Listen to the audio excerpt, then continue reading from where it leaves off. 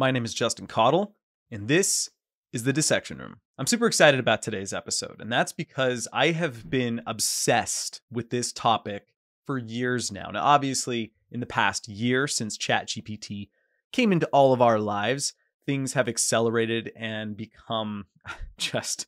They've just been going at a crazy pace, and the amount of developments and advancements have been incredible in every single sector. But for me, I have been paying close attention to how AI and biotechnology are going to be impacting healthcare and medicine.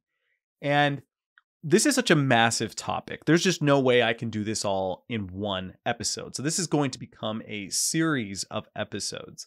I originally was planning on doing just a single episode on just like how AI is going to impact healthcare.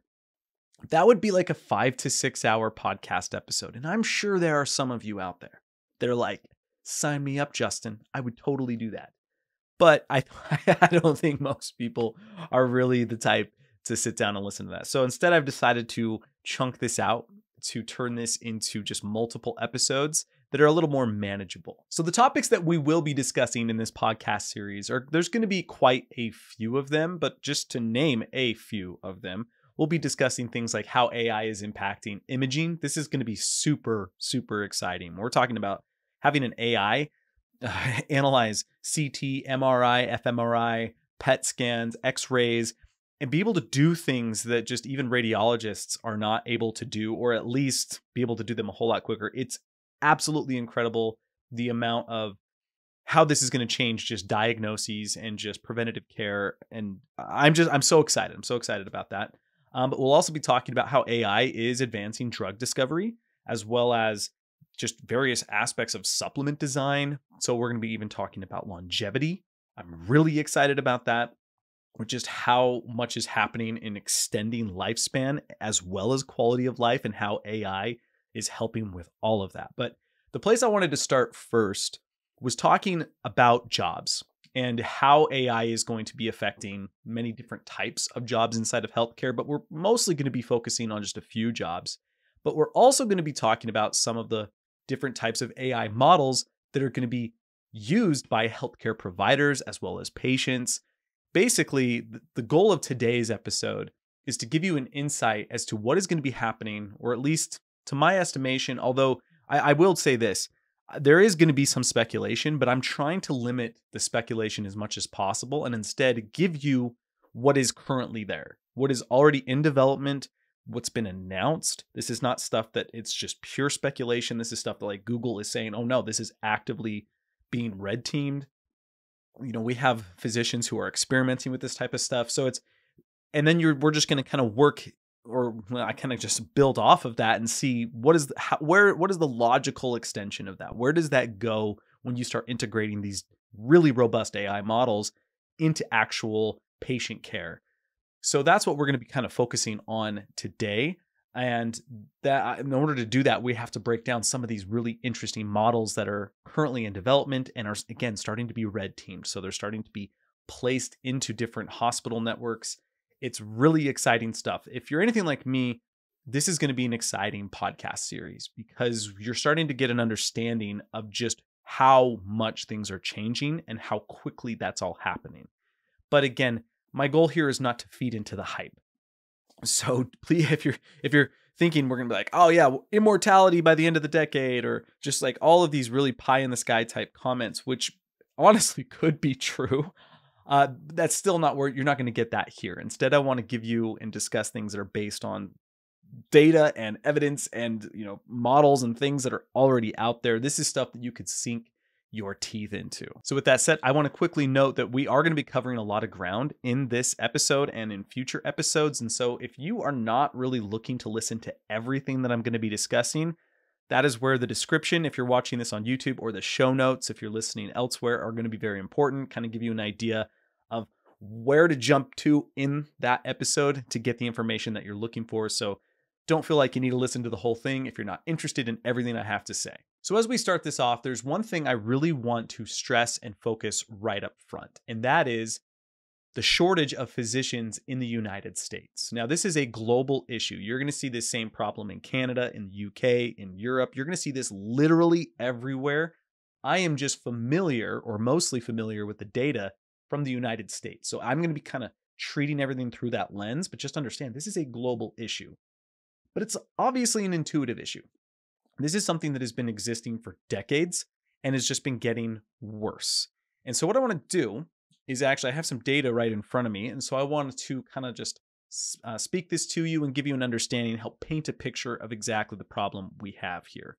This is all coming from the American Medical Association, and it's estimated that more than 83 million people in the United States currently live in areas without sufficient access to a primary care physician. So your primary care physician, this is that person you go to if you have a problem, and then they can recommend you to specialists from there, or maybe they could treat it for you there in their office. In large parts of Idaho and Mississippi, pregnant women can't find OBGYNs to take care of them. 90% of counties in the United States are without a pediatric ophthalmologist. 80% are without an infectious disease specialist. That's 80% of counties in the United States don't have an infectious disease specialist. And more than 1/3 of Black Americans live in an area without a cardiologist. So again, this is really at its core about a discrepancy with population as well as just available physicians. I just looked this up yesterday, so as of March 5th, the US population is around 340 million. You can think to yourself right now, how many physicians do you think are actually in the United States?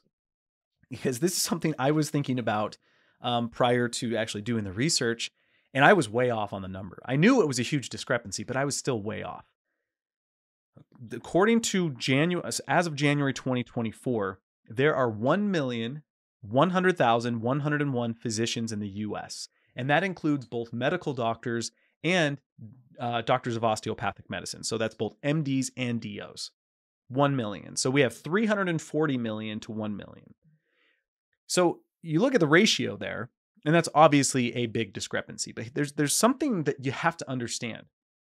Those 1,100,101 physicians don't all practice medicine in the same way, right? What they're going to do is you're going to have specialists.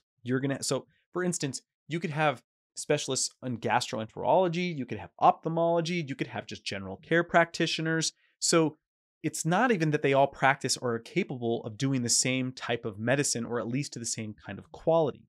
So when you look at this, it's not as though like every doctor just needs to be able to see 340 patients per year and then you'd be able to cover it. It's much more distorted than that. And then you also have to think about population centers. There are certain cities and locations in the United States that are going to be more densely populated, and that's going to make things really difficult to see a provider. But again, this is also true outside of the United States, where you have extended wait times to even get in to see a provider.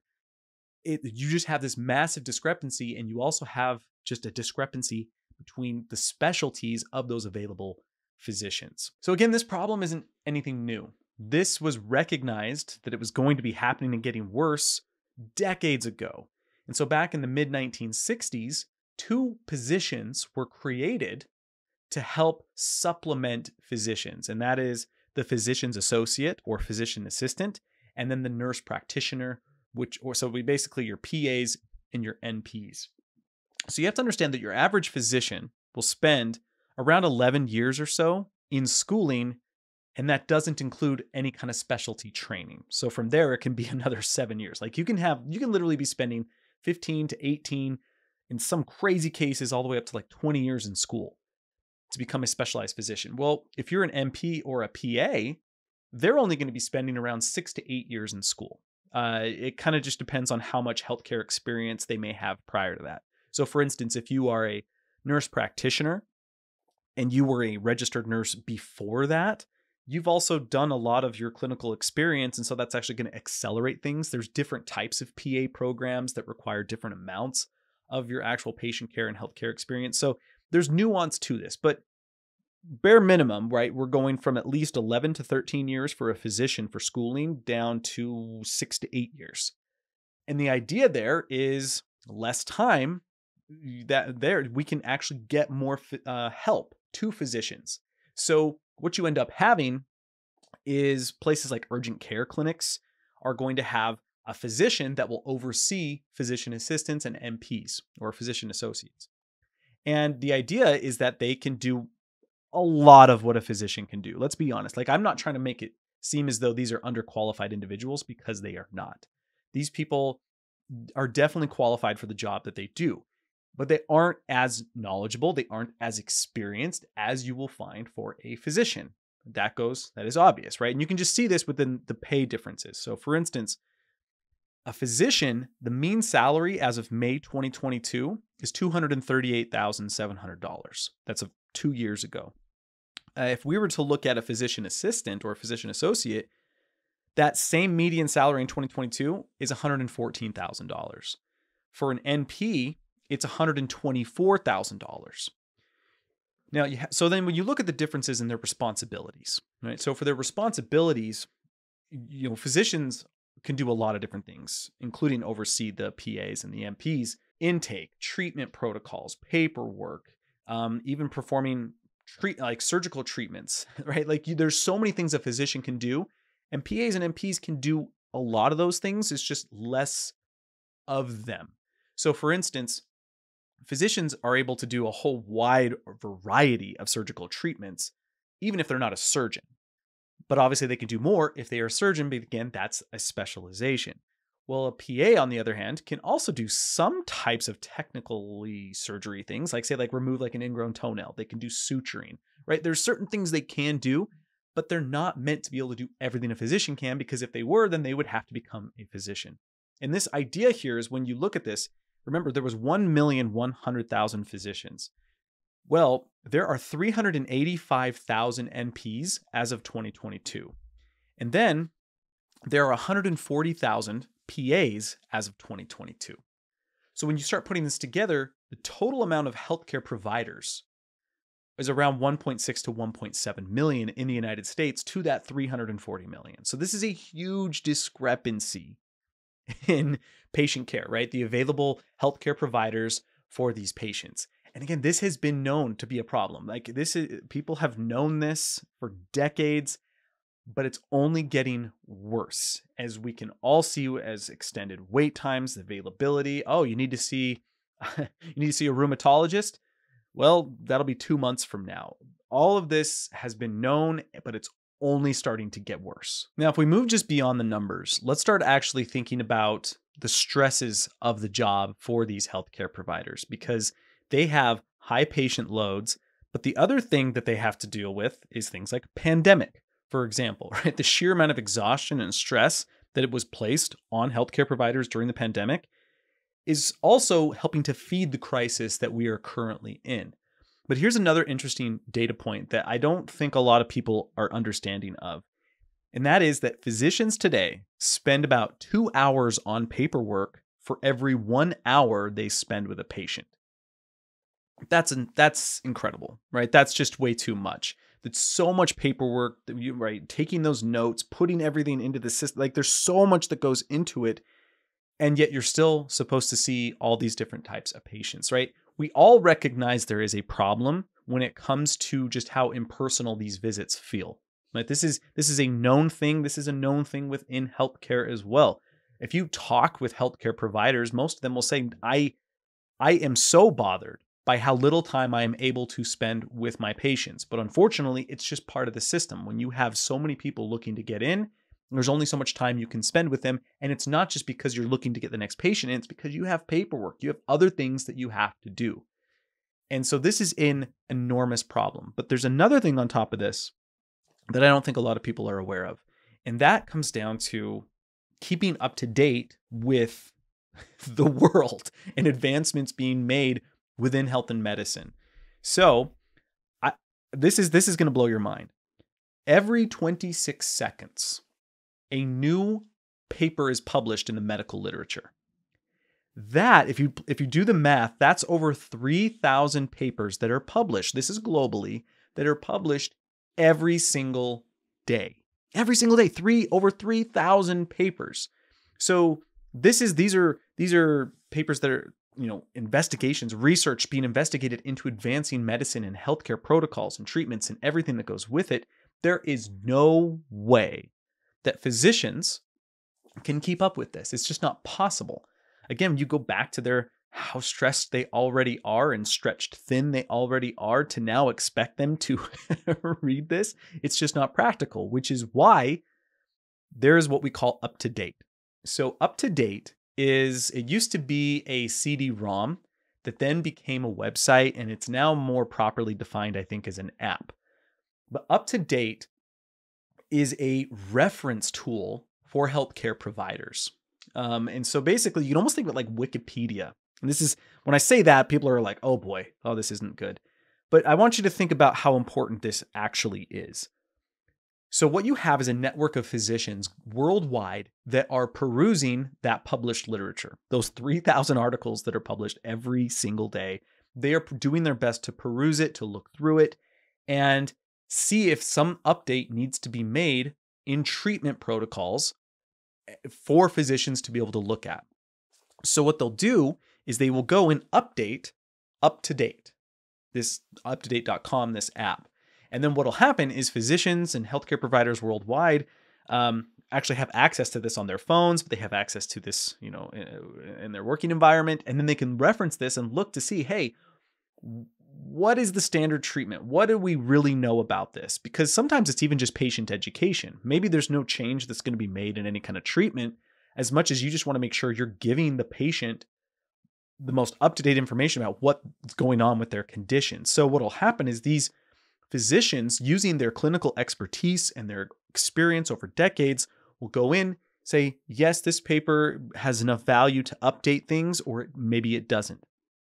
But I want you to think for a moment about how challenging of a task that is. There's just no way they can do it. And even the papers that they're reading, they can't do some kind of robust meta-analysis where they are comparing this data from this article to this article to this article. There's just no physical way to accurately do that, which means that the medicine, that the treatment protocols and everything we know about medicine is inherently wrong. Some of it is going to be more wrong than other aspects. Some of it may be barely wrong to the point it's insignificant. Others might be far more inaccurate. But this is the problem, right? This is not from a lack of trying. This is not from a lack of caring or empathy. This is just saying it's difficult. How do you overcome this problem? It's borderline impossible.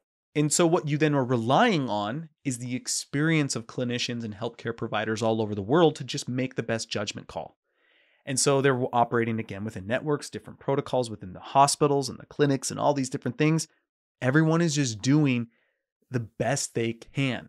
But as it stands today, we know for a fact that treatment is not where it needs to be, from the sense that it's the information is not as up to date as it needs to be, even on something called UpToDate, and it never can be given the current methods. And then you have just an overextension of healthcare providers all throughout the country. And this is where AI comes into the picture. So to really properly understand the power of the different AI models, I do want to set a little bit of the background up as to what these AI systems and models are. Back in 2015, Google published a paper called Attention is All You Need. And this paper, I really cannot overstate how influential and important this paper was. It literally revolutionized and changed everything about AI as we knew it, and just set the stage for what is happening right now. Without getting overly technical, because for one, I'm not a computer scientist, but two, I also don't think it's important for us exactly here. This just made it so you can put in large amounts of data and pay attention to certain aspects of it, more so than others, and you end up getting a better output. So beforehand, if you didn't have these attention mechanisms, you try to feed like a book to the AI models, it would have to read in sequence every single word. So it's like it's reading the book like you would read the book. And what would happen is the AI model would start to forget what actually came before it, and things start to deteriorate. It just was a mess. And so we found that you couldn't actually train AI models on large amounts of data. But this paper showed that there is a technique that makes it so you can. And what you end up with so far right now, what a lot of people are excited about are large language models. But there's many different types of models that can use this attention mechanism. But to give you an idea of what is so, people are, I think, missing the point with ChatGPT, and they're either expecting too much of it or they expect too little of it. So to give you an understanding of what ChatGPT is a large language model. It is a chat interface with a different type of system called GPT-4 or GPT, I think it might even be 4.5 at this point. The point here is when you are talking with ChatGPT, you are talking with human knowledge. They took essentially every bit of data they could possibly find on the internet and trained it with a massive amount of compute. And then what you end up with are all of the attention mechanisms, essentially, all the things that got transformed.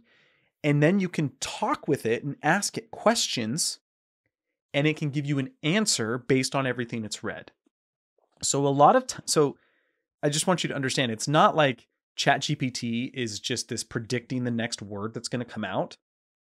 Yes, that is there to an extent, but what you're really doing is you are communicating with every aspect of human knowledge. That is useful in a lot of ways, and it's also not very useful in other ways. So when people will say, like, I've seen this question a lot, will ChatGPT replace doctors? The immediate answer right now is no. But that's because that's also not OpenAI, who produced ChatGPT. That's not their goal. They're not looking to do that. I mean, they have different goals. Their goal is to create what's called artificial general intelligence and artificial superintelligence. They're not looking to replace doctors specifically. So ChatGPT is not going to do that. But even still, ChatGPT is also not the right large language model to even do that. Because since it's been trained on everything, I want you to think, what means everything? This is where you're trained on Reddit. Likely you're trained on Twitter, you're trained on Facebook, you're trained on all these available public sources of data that are no longer public. But the point here is you're trained on all this data. It's like if you're asking a medical question to someone, you don't want to ask it to Facebook. You don't want to ask it to Reddit and get an answer and trust that. Maybe it's right, maybe it's not. So that's the thing. Don't be looking to ChatGPT for medical type of AIs. It's just not that. That's just not what we really want to be looking at. Instead, what you want to be looking at are a few AI models coming out of Google. I would not be surprised if there are other companies that are trying to do this. It's just the ones that I'm familiar with and the ones that I've been able to research properly are all coming from Google. And I think that actually is important because Google also has easy access to the published literature. Just think of like Google Scholar, for instance. For those who are not familiar, Google Scholar is an interface to research and look for and search throughout the available published literature. So Google is just the perfect fit for this. So there are a few different models that Google is producing that are trying to be specific for healthcare. Instead of being trained on the immensity of the internet, it's like, we're going to focus on very specific training data sets to give a very specific outcome. And the idea, just to kind of spoil this, is to help healthcare providers, to help bridge this gap, to create collaborators, to help them in some really unique and powerful ways. So the first one is one called MedPalm 2. MedPalm 2 stands for Medical Pre-trained Language Model. And this thing is absolutely incredible. This is a large language model that has been trained on a whole lot of data. So I'm going to get a little bit technical here for a second. Just stick with me. It's trained on medical exams. So think like the United States medical licensing exam. It's trained on medical research. Remember, the 3,000 or so medical papers that are published every single day, this large language model is trained specifically on those. Obviously up to a point. You can't constantly update it. So there is obviously an issue with that, but still. And then it's also trained on consumer medical questions.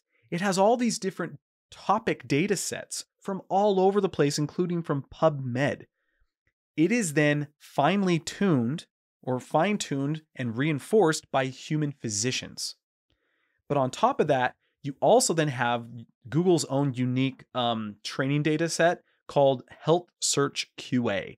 And this is 3,173 commonly searched consumer questions.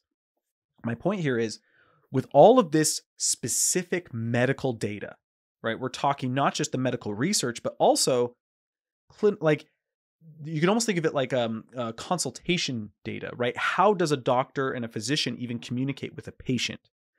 We're talking about how do you even navigate the problem set as a physician of figuring out a diagnosis. There's a lot of unique things that, to no surprise, healthcare providers are trained on for years and years at school. Basically, it's taking all of that and training the large language model on it. And here's the thing that is absolutely crazy. Last year, I think this was published in about July of last year in 2023, the MedPalm 2 achieved an 86.5% on a test of United States medical licensing exam style questions. Now, to be clear here, it didn't get an 86.5% on the USMLE. The USMLE is a 3-step test, and it's not as simple as just like you get a passing percentage. The first step is pass or fail, but the next 2 steps are not. There's just a little more complexity to it. The point I'm making here is it passed with an 86.5% on questions that if you gave that to a physician, most of them would probably not get 86.5% on this same test, even ones that have passed the United States medical licensing exam. Now, it's important to understand though, just because you can pass a test doesn't necessarily make you a good physician. One of my favorite jokes, it's not a good joke, but it is, what do you call someone who passes the United States medical licensing exam with an A? Doctor. What do you call someone who passes the United States medical licensing exam with a C? Doctor. To be a good doctor, to be a good physician, to be a good healthcare provider, it requires more than just being able to pass a test. You have to be able to interact with a patient through empathy, understanding. There's so many things that go into this, including how you even ask them questions. This is not a simple thing to just sit there, because no one wants that machine-like interaction with a physician where they just blitzkrieg you with a bunch of questions and it feels like it's a robot. And sure, you get to the bottom line, but it's like, wow, I just felt like I walked through an assembly line. And I guarantee you've probably had that experience with a physician, which is, in my estimation, not a bad physician. I don't want to go that far, but that's a bad experience. And you are justified in being upset about that. So you don't want to just put an over-reliance on the passing of this test. That is not everything there. So the next thing that Google has created is what's called MedLM. This stands for Medical Language Model. And this is partially powered by MedPalm 2, the one we just discussed. But this one is built specifically for healthcare providers. So think about it like this. You have MedPalm 2 that has been trained on this immense amount of data, medical data. And then you now create a language model that healthcare providers can directly communicate with. So it's not going to be overly technical. It's actually built to communicate specifically with them. So I'm going to read a couple things here. MedLM has been tuned for specific medical tasks, such as select forms of summarization and medical question answering. So what that means is, say like when a physician has their notes that they've taken from an actual visit and a consultation with a patient, they could put those notes into MedLM and it would summarize it in a very natural way that can then be helpful in producing a diagnosis. Absolutely amazing. But it's also been fine-tuned for medical question answering, and I'll get to that more in a second. It says here, it is intended to be used for question answering and creating draft summaries from existing documentation. Again, kind of already discussed that. But here's the part that really interests me. MedLM is also used for educational purposes for a healthcare professional to engage in medical questioning and answering to help support that professional.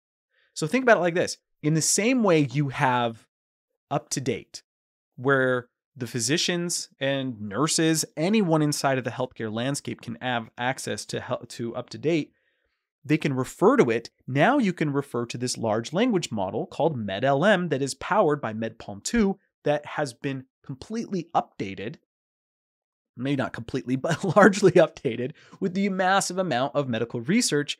You can now start questioning it. but you question it like a provider would, right? If I gave you MedLM, you probably wouldn't know the best questions to ask it to get the best possible results, but a physician would. They can ask the right questions based on how it's been fine-tuned to actually interact with that massive training set to get the best possible results. Absolutely mind-blowing. But it doesn't stop there. Now, Google has also created what is called AMIE. AMIE, A-M-I-E, stands for Articulate Medical Intelligence Explorer. This is built for patients. It's more like patients and providers, but it's more specific to patients. So I'll give you an idea of what this is. It's a research AI system based on a large language model that is optimized for diagnostic reasoning and conversations. That's wordy. What that means is just like ChatGPT is meant to interface with you, and you can ask it in your own little, non-technical ways, questions, and you can get answers back. AMIE is basically like you're talking to a physician. AMIE is a large language model that it doesn't say that it's actually built on MedPalm 2. So it may or may not be. I don't actually understand or know that myself. But this is meant to actually be a chatbot that is like a doctor. And I know a lot of people are immediately turned off by that. They're like, oh, roll your eyes. Like, I don't need this. I want a human. I get it. I get where you're coming from. But this is where we go back to, okay, well, if this has passed the United States medical licensing exam with 86.5%, again, that doesn't necessarily make it a good physician, a good healthcare provider. What's missing is the empathy. What's missing is the diagnostic consultation skills. That's what they trained AMIE on. It says here, we trained and evaluated AMIE along many dimensions that reflect quality in real-world clinical consultations from the perspective of both the clinicians and patients.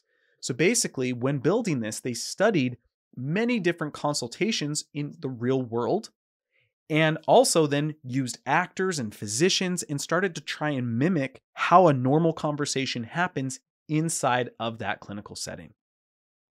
And this is designed for it to be more empathetic, to be more understanding, to feel less like a chatbot. Is this perfect? No.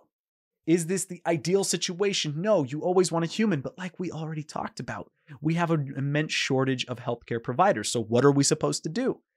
What I want you to do is start thinking about putting all of this together, where you now have an interface between AMIE, MedLM, and MedPalm 2.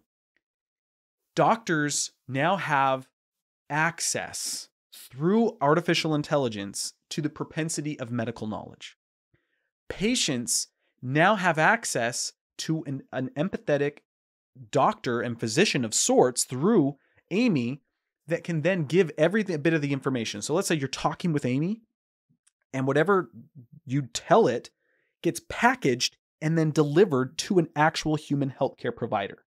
That healthcare provider can then work with that knowledge to help further and better their diagnosis. It could just be a preliminary thing where they look at this, get an understanding of who you are, you then come in and meet with them, and they already have a better understanding of what's going on than they would have if they just came in and you started interacting just, from the ground up. Now, if you're anything like me, this relationship between the physician and this data has a similar feel to the relationship a physician has with a physician associate, the PA, and the nurse practitioner, the NP.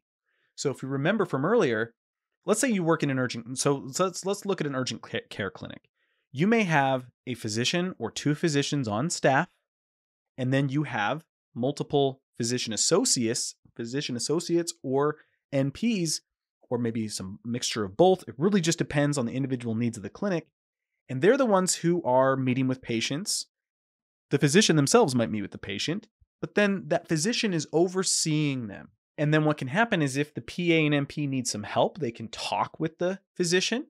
They can get their, a recommendation based on their expertise for the diagnosis. They can work together as a team, right? This is the whole purpose of the PA and NP positions, is to just help make it easier on physicians and patients and just have a team effort for patient care.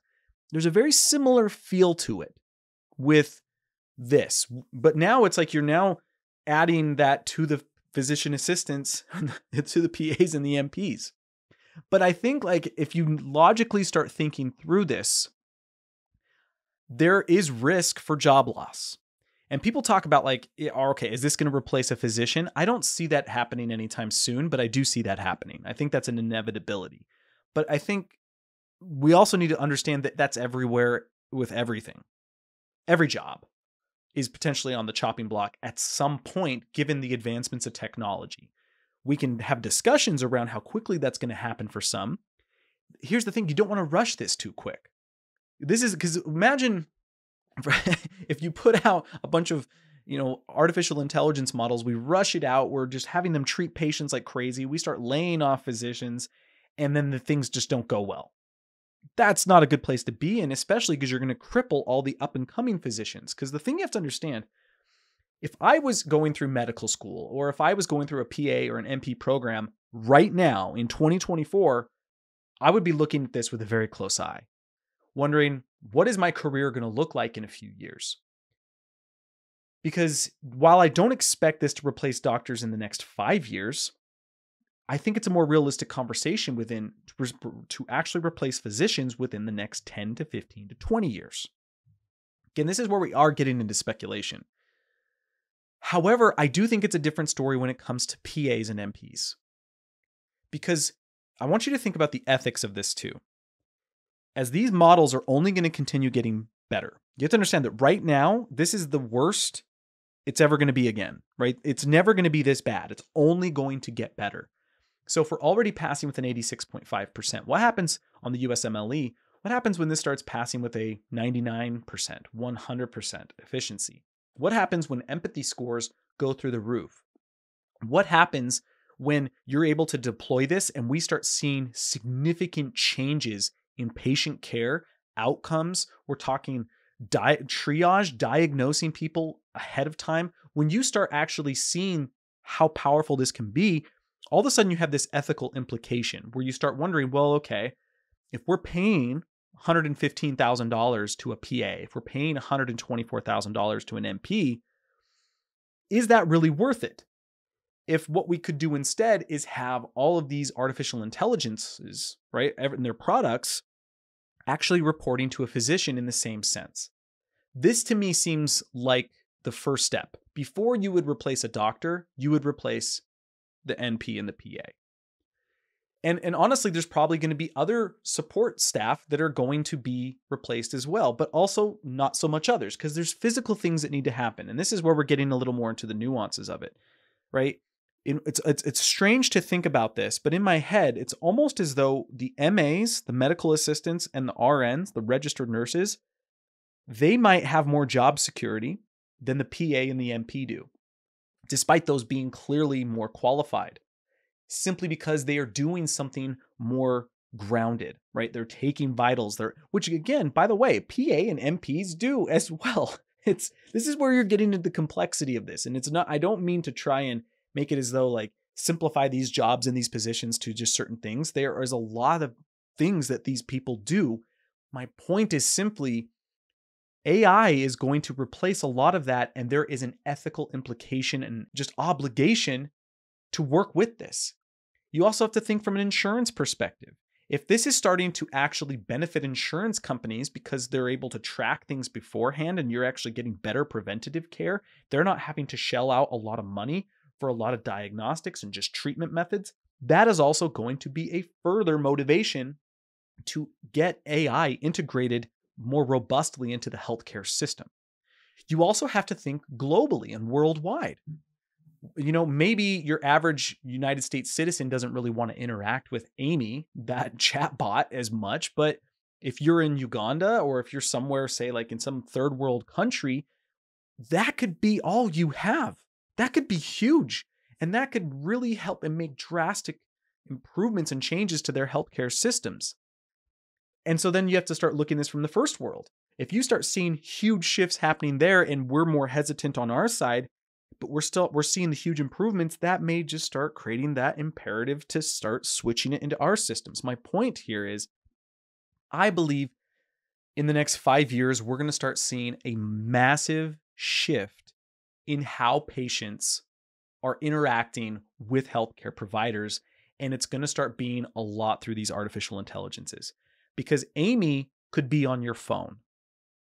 This is where things get really interesting, is when you start thinking about, okay, well, when we start integrating health information from, say, like a smartwatch, right? I have an Apple Watch in front of me. You have Garmin's, you have all these different smart apps and smart tech that is monitoring a lot of things like heart rate, blood oxygen levels, so many different amazing things. Now imagine Siri or Alexa or all of these different types of, AIs that we already interact with are now fueled and supercharged like AMIE.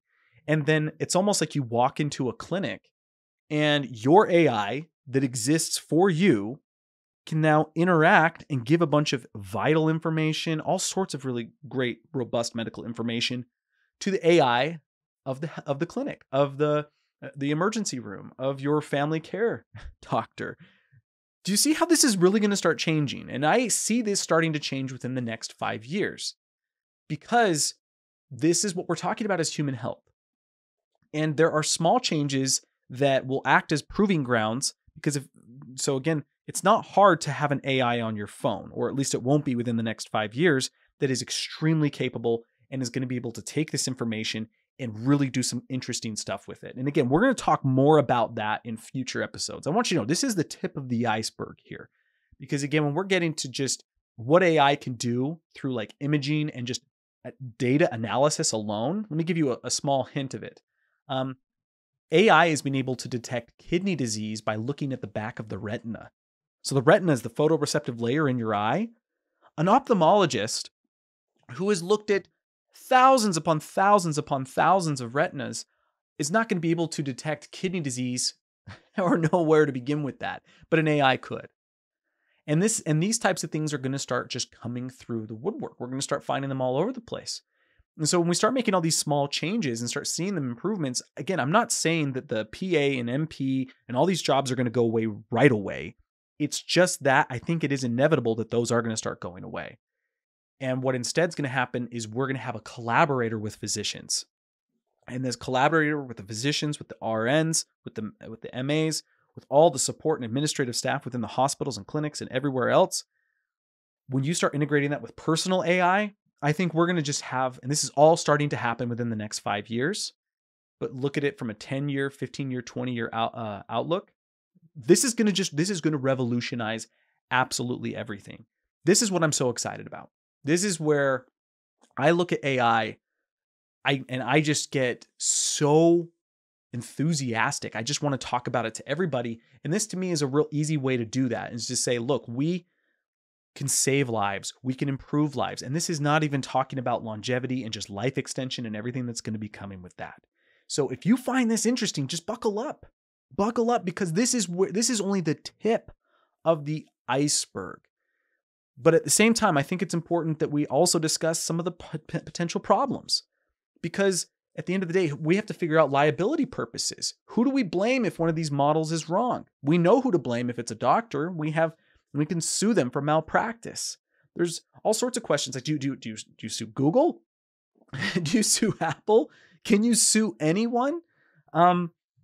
We start to ask, well, what do you do with all these displaced jobs? If you have someone who went to PA school and went $300,000+ in debt, what are you going to do with them now? Did you just have them replace an RN? What do you do with radiology techs? What do you do with, this is where things are going to get difficult. And this is what I think a lot of people just have to start settling. We have to figure this out. There's so many questions that come with this, but the problem that, I don't even want to say it's a problem. The thing that everyone just needs to understand is that this is coming, and this is important, because at the end of the day, it comes down to saving lives or saving jobs. Saving lives is going to trump that every time. And I think that's the right call. But that doesn't mean that the jobs are not valuable, and it doesn't mean that we shouldn't do something about it. But for me, if I was looking for a career inside of medicine right now, I would be keeping a very close eye on this and asking myself, is going to medical school the right option for me? Is going to PA and MP school is that the right option? Maybe if I'm really dedicated and I want to be treating patients, maybe I want to go the registered nurse route, because you can always then graduate to an NP in the event that that stays around. These are all questions that you just want to be asking yourself. And for those who are already in these positions, they need to be understanding of what is coming too.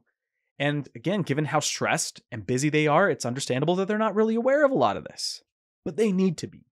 So there is a lot to say here. There's a lot coming down the pipeline, but my hope is that you have some basic understanding of how AI is starting to integrate itself into our healthcare system in the United States and how that is starting to affect some jobs. So again, I fully plan on doing many different episodes along this theme of just how is it going to affect different aspects of healthcare and medicine. So if you enjoyed this, please be sure to give it a like, give it a listen, share it, do whatever you got to do to help support the channel, the podcast, and everything we're doing. I'm so excited to be here and doing this. This to me is so much fun. I'm just downstairs in my basement, in my little home studio that is very, very modest. And I'm just having the time of my life, getting to talk about some really cool stuff. And my hope is that you're interested in that just as much as I am. But again, I just wanted to say thank you, and I'll see you in the next episode.